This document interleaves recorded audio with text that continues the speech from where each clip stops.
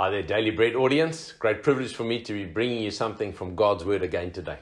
This week, we're tracking with 7 assuring truths about Jesus, the Savior. Normally, I'd be going to a different one for this day, but it's Ascension Day. The day, 40 days after Easter, where we celebrate the ascension of Christ into the heaven, where as King, He rules and reigns.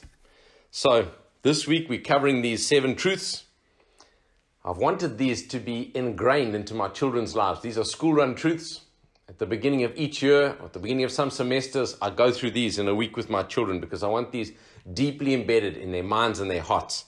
The ascension of Jesus the King. We're going to read from Acts chapter 1, verse 7, where it's described His ascension. He said to them, "It's not for you to know the times or the seasons that the Father has fixed by His own authority. But you will receive power when the Holy Spirit has come upon you, and you'll be my witnesses in Jerusalem, Judea, Samaria, and to the ends of the earth." And when He had said these things, as they were looking on, He was lifted up, and a cloud took Him out of their sight.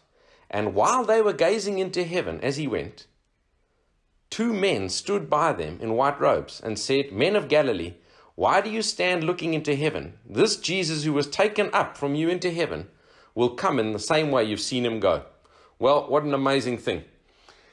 He's been raised, He's been ascended, and He's disappeared from their sight into the clouds as described here in Acts chapter 1.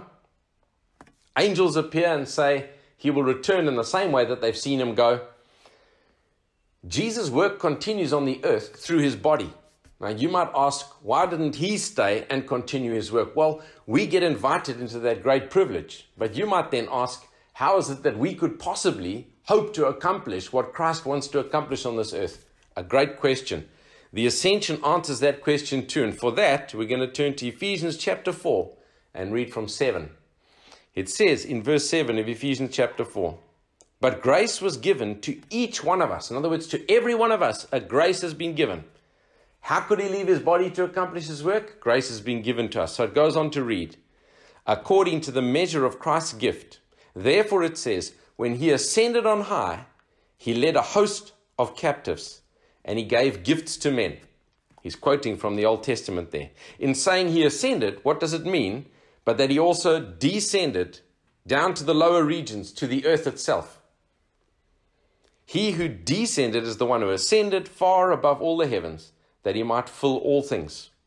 He gave the apostles, the prophets, the evangelists, the shepherds and teachers to equip God's people for the works of service, for building up of the body of Christ until we could attain. So there are many things which flow from this gifting which He gives. It enables us to be equipped as saints, that we can attain to the full measure, that we can be stable and secure, not tossed by every wind and change of doctrine, as it goes on to read in that passage. So there's wonderful truths regarding the ascension. He's ascended. He's seated at the right hand of the Father, it says in the book of Hebrews.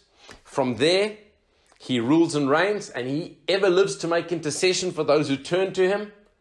And also, here in Ephesians, Paul applies a passage from Psalm 68, saying that He's led captivity captive and He's given gifts to men.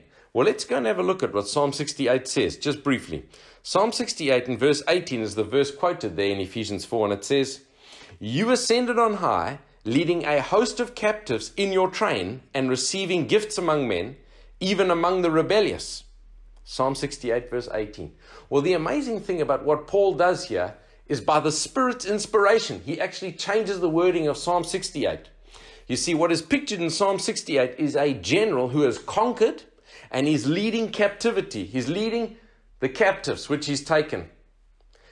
And it says in Psalm 68 that he receives gifts from them. In other words, the booty of the battle belongs to the conquering king. However, the way Paul pictures it and the way Paul represents it in Ephesians chapter 4, he leads us, the rebellious captive. We become his. We become joined to his army, and he takes us to be his people. But instead of taking booty from us, he gives gifts to us. Such is the graciousness of our God, such is the graciousness of our Savior, that He includes us in His purposes. He includes us. He leaves us as His body on this earth to accomplish His purposes. And in order to fulfill that task, He pours grace upon us and he gifts us with various gifts. Now, 1 Corinthians 12, Paul, as he writes to the Corinthians, says there are varieties of gifts. There are many gifts. He's gifted us all in many wonderful ways.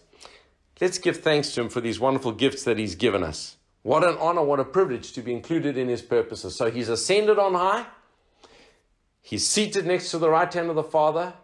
He ever lives to make intercession. He's led captivity captive, even amongst the rebellious. He takes them into his purposes. And by his grace, he gifts us to accomplish his purposes. Lord, we want to thank you that we're included in your purposes, that you've ascended, that you're seated on high, and that you've given us grace and gifting to accomplish your purposes. Thank you, Lord. Amen.